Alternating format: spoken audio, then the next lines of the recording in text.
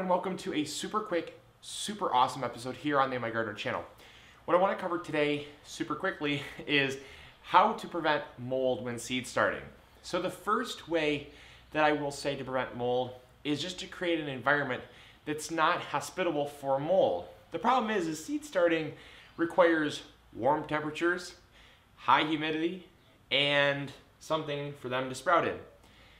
Unfortunately, that's the same thing mold requires to grow. So what we can do is we can kind of eliminate as many of those factors as possible while still giving the seeds as much of a chance of sprouting as possible. One way that we can do that is to not sprout our seeds in organic matter. Oftentimes, people like to use compost, people like to use things like pure worm castings, things like that.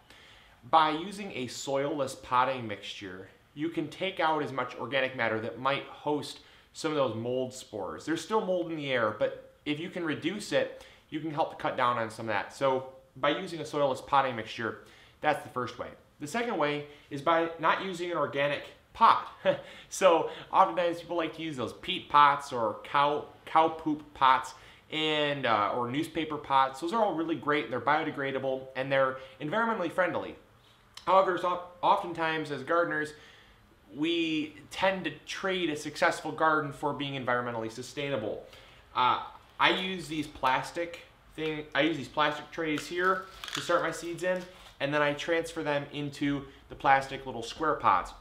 Now, you might call me an environmental hater, an environment killer, but the bottom line is the fact that mold can't grow on plastic, and oftentimes those pots hold a lot of moisture and they end up molding, and so you choose what you want, but I like mold-free plants, I like mold-free soil, because it can hurt the health of your plants. And I tend to reuse my stuff for 5-6 years, so it's got its fair share of use. The next thing you can do is increase airflow. Mold really likes stagnant air. So if you have air blowing across your plants, it not only will help strengthen the stems, it's going to cut down on mold because it's going to dry out the surface because they like that kind of dormant air and damp environment. So that's going to help with that. And then the very last thing you can do is we have a video on how to create a baking soda fungicide. And it's great for tomatoes in the summertime. It's great for battling powdery mildew on squashes and cucumbers and stuff like that. But it's also great for cutting down mold. Oftentimes you get a little mold on the top, and even though you're starting your seeds in plastic trays and you're using a soilless potting mixture and you're using a fan, sometimes you still get mold. That's inevitable. It will happen sometimes.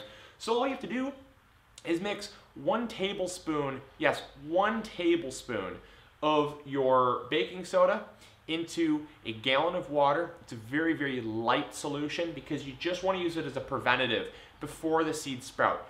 If you have seed sprouting, do not use this method. Use other methods to try to combat it because it can hurt the little seedlings.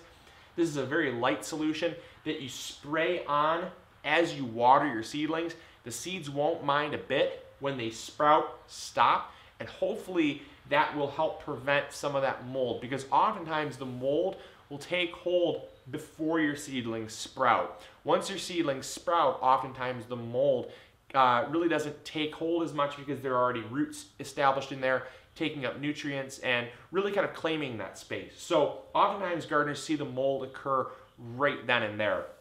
And then the very last thing you can do, I guess, is just to start outdoors. Oftentimes we really like to start seeds indoors, but starting seeds indoors, you need to kind of replicate an environment. Whereas outdoors, the molds don't really occur that much because there's already stuff to kind of combat that. The natural ecosystem kind of works that way, so mold isn't growing rampant. So if you want to start your seeds outdoors, oftentimes you can have way more success preventing the mold just naturally by starting your seeds right in ground, and that works as well. So hopefully you enjoyed this quick episode. I know it's a super quick one, but it's loaded with information for the beginning gardeners. So if you have any comments or questions, though, post them in the comments box below. I'd be glad to answer. And let me know what you're seed starting. Let me know what you're using to seed start. And also let me know if you've ever used any of these tricks to help prevent mold and how they work for you. So I'll talk to you all later. This is Luke from the MIgardener channel, hoping you are growing big or going home. And I'll catch y'all later. See ya. Bye.